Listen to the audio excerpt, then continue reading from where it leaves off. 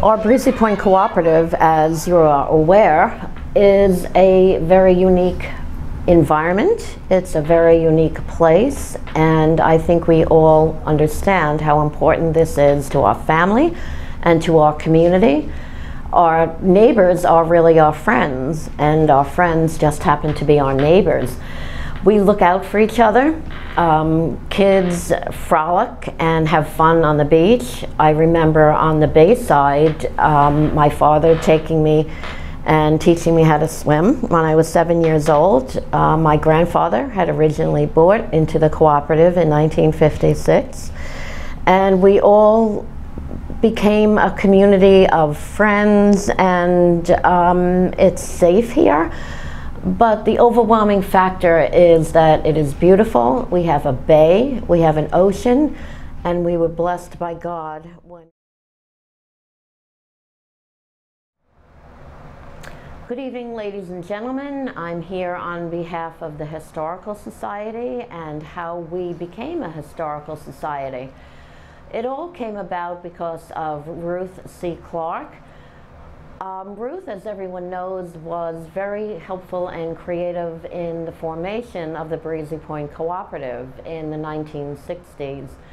Besides being the secretary in the office, Ruth began compiling a history of Breezy Point that the cooperative eventually asked her to put together into a book. Unfortunately, she was not able to complete the book, but the preface of my book and the first couple of pages were extracted right out of the papers that I found when the cooperative gave me all the folders from Ruth Clarke. So she had done a lot of work previously, compiling, getting in touch with people, getting their photographs, their own personal history. All I really did is just put these articles and interviews into a book format. And Ruth is really to be credited as the first historian of the Breezy Point Cooperative. My mother did a variety of things growing up. One thing, she used to dance in vaudeville. She was the member of a troupe called the Madcaps.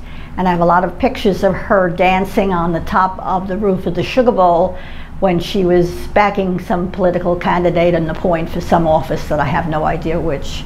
She also was the private secretary of Condé Nast of Nast Publications and Vogue magazine, and she worked with Cecil Beaton, the artist, as his social secretary when he came up working for Mr. Nast in Summers. She had a varied career. She worked for the Australian government. We moved to Washington, D.C., and she was chief of communications between the United States and Australia. She came back to New York. She held various jobs, and then the cooperative was formed, and she stayed there for the last 30 years. A very varied life. My mother came to the Point as a child with her family. They settled in the early 1900s in Roxbury in a bungalow that Johnny Roxbury built.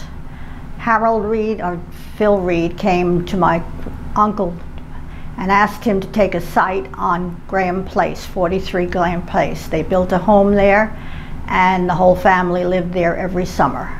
Did your mother know Philip Howard Reed? Can you talk a little bit about that? My mother knew Mr. Reed, and my Uncle Henry and he were good friends.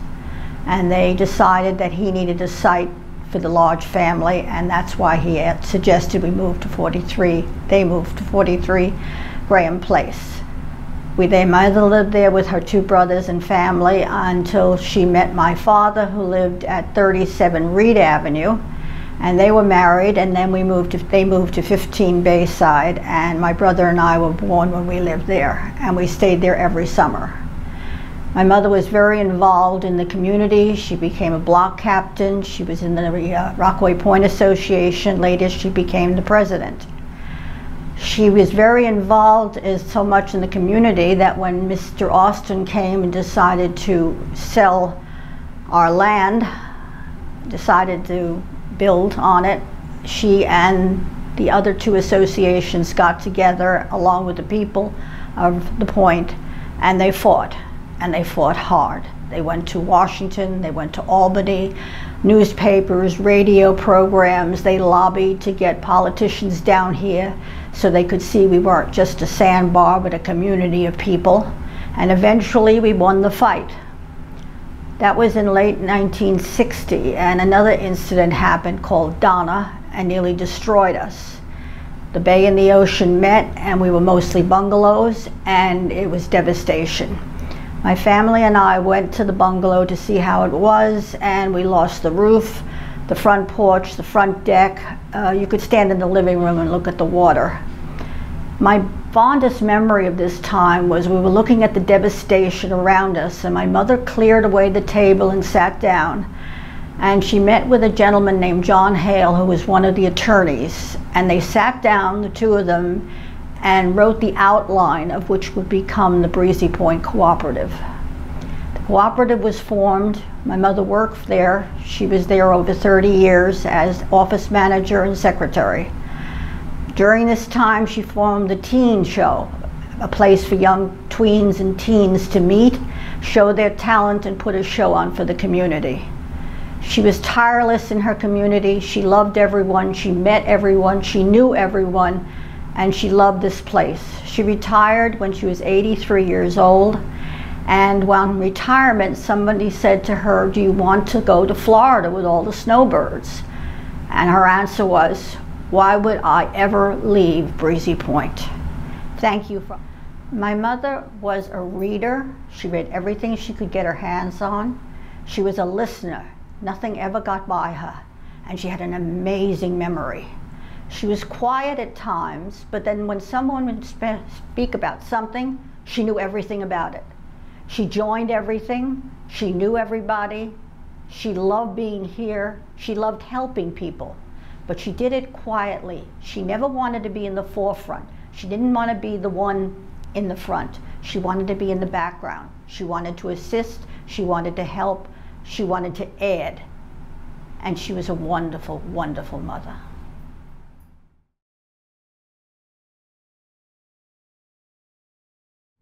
But she had a heart of gold. She loved people, and she loved family. I mean, there was nothing she would really do, but when you were spoken to, you better listen. I mean, she raised 9 children.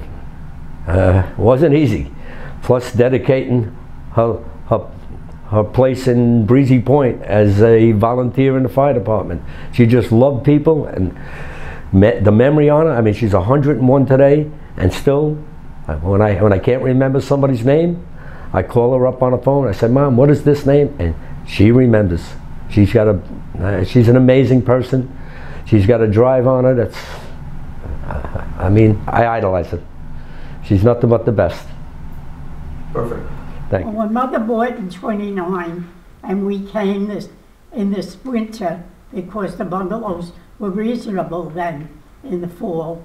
So she bought in the fall, and we spent our summers in 1930 was my first summer. Wow. Into my original home in 1953, that's the Rockaway Point Fire Department's old firehouse in 1953, and I've been there ever since. And you have a unique address, right? It's 79 and a half? Oh yeah, sure, because there was no running water in the home that my mother purchased, and there was no bathrooms. We had outhouses we had to use, and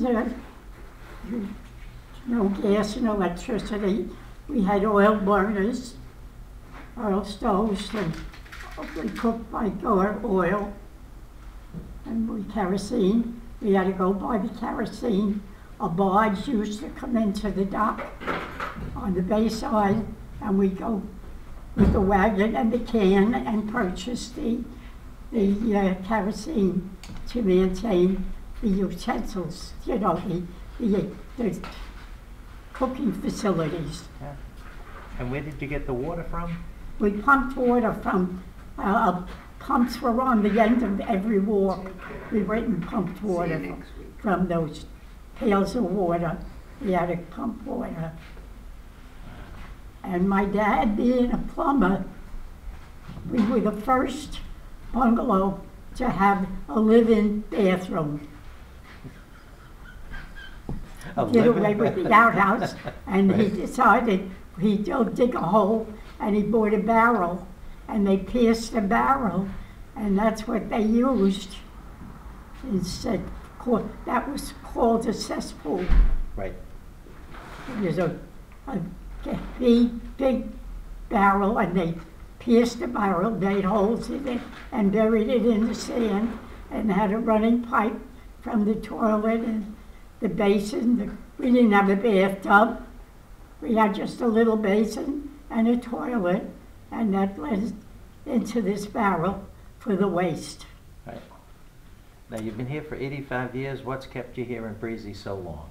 What has kept you here in Breezy for so long? What kept? Yeah. Well, it was ideal. There was, you know, no heavy transportation, not worried about kids running the streets. And the bus came in to pick the children up to go to school. And we didn't have mail carry. We had boxes out at Fort Tilden. We had to go pick up our mail. It was a little inconvenience, but we put up with the inconvenience for what we have for today.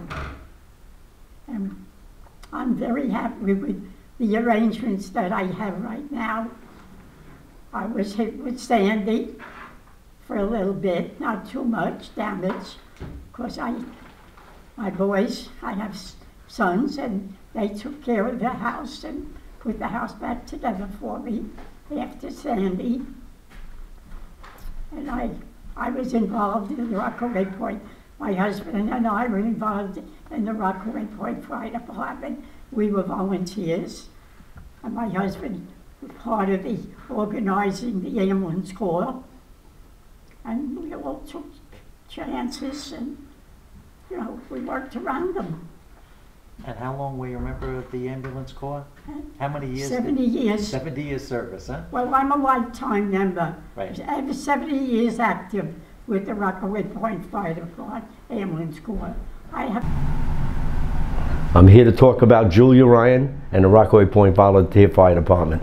Julia Ryan, along with her mother, her father, and her husband, all active members in the volunteer since 1940.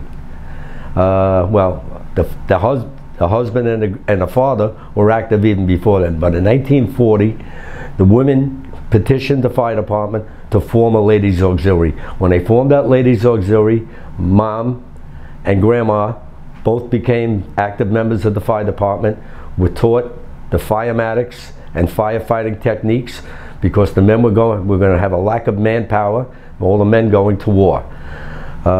They did that for 5 years, and then they returned. When the men returned from the war, the women felt like they didn't have a place, but they knew there was a need for an ambulance corps down here, so they formed an ambulance corps, purchased the first ambulance. My dad became one of the first instructors, along with a couple other men, and they taught the first aid to all the men and women and formed that ambulance and rescue corps. A wonderful thing. They saved many a life, delivered many a baby. Their love of this community, and still goes on today. The volunteers, they're wonderful. And Mom and Dad and my grandparents were initial and a part of what is established today, you know. When we were born and raised, well, I was raised in the old firehouse on Reed and Market Street. Mom still lives in there today at 101. The building was built in 1909. Mom was born in 1916. So the building's a couple of years older than Mom. Thank you.